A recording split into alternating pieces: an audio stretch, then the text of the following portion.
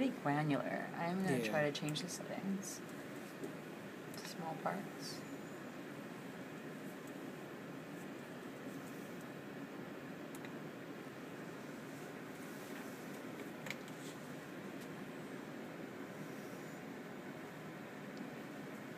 So there you go. So this here is the optic nerve right there. You look to see whether or not detachment involves the macula, and it has already, so it's already MAC off.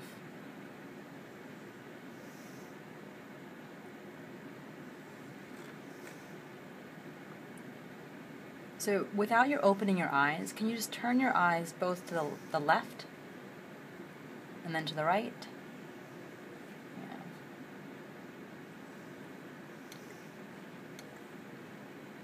And do that again for me. And then to the right.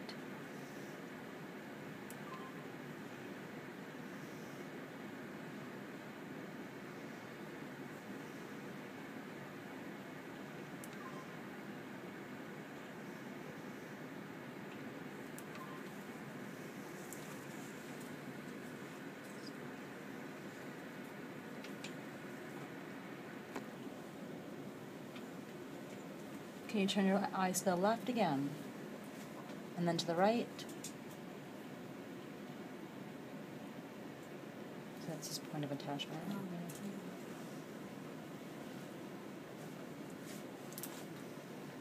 How do you feel, okay? Mm-hmm. So the macula lies beside the optic sheet.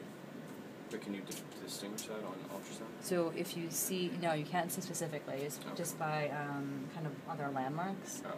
And so you see how the detachment goes over the actual optic sheet. So then you just kind of assume that it involves. Yeah. If it's still on, like the difference in that management is that you can actually maybe help, and you call, I guess you're supposed to call ophthalmology center and let them know that it's. Okay. So you can see the lens as well. So that's his lens up there. That's the anterior chamber, posterior chamber here. He's turning his eyes to the right. Can you go ahead and turn straight forward? So you watch it. How the lens moves. It's not the best image. She has like more gel. Is this another training lesson?